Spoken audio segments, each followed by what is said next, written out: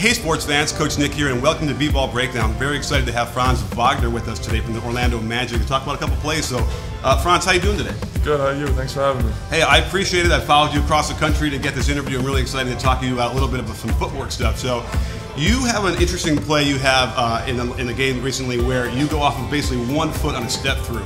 Now, a lot of people we talk to think that's a travel, and I'm wondering, how did you know that this was illegal? Well, I would say in college it was definitely called as a travel. But just watching people like DeMar DeRozan, I think he does it a lot.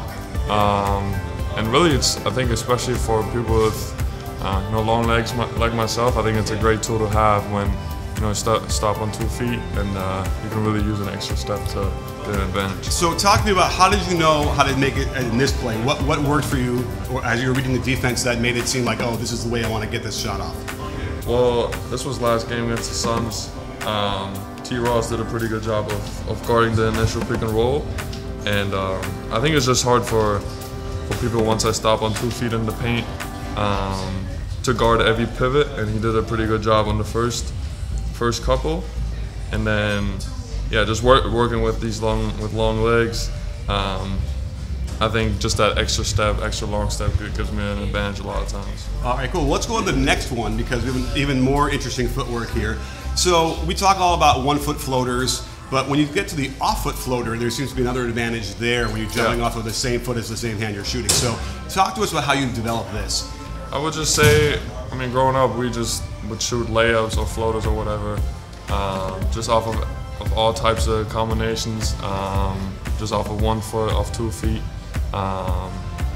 Kind of changing the rhythm, because a lot of times people want to time up to block the shot or contest it. So I think, just growing up, we did a lot of layups where we didn't actually use both steps. We just used the first one to kind of offset that rhythm. Well, let me ask you this. You're listed at, how tall are you listed at? Probably 6'10" or something like 6'10". that. Yeah. Now, when did you get to be a big man? When you got tall, how old were you? It was pretty late. I was probably 16 when really I got my growth spurt. So before that, I was more of a point guard, which was cool for my development. But I started growing pretty much when I was 15, 16. So does that explain? Now, in theory, in Europe, you would be taught these things even if you were really tall anyway, right? Yeah. I was very lucky with the coach that we had in Berlin. Everybody pretty much did guard kind of drills. Because at the start, you don't know how tall you're going to be at the end. So I was really lucky with the coaches I had going on. Fantastic. Well, let's get to one shot here on the three-pointer, because what's great is that you have a varied game. You get to go, you shoot from the outside, you go inside.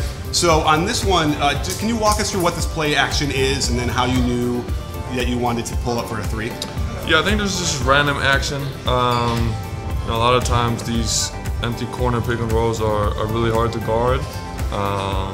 And Wendell's a great screener, so I think it's a good action for our team. And I'm a good right-hand driver, making decisions going to my right. So I think some adjustments that people make is going under the screen.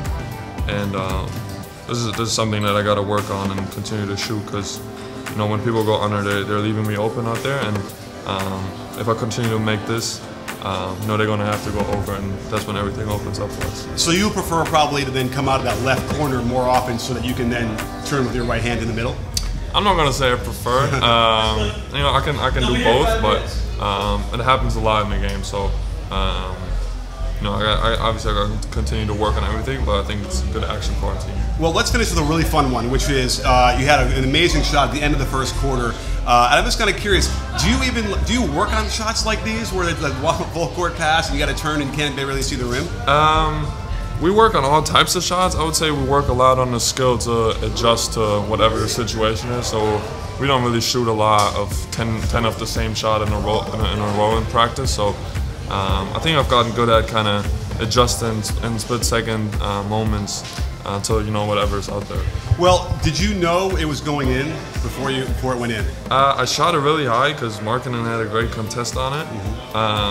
It looked good from where I was, but I did think it was a little high, but luckily it went in. Okay, great. Well, thank you so much for coming on the show, Franz. Yeah, I really appreciate it. And don't forget, sports fans, at B-Ball Breakdown, we're not a channel, we're a conversation. Are you in? Are you in, Franz? I am in. Appreciate you.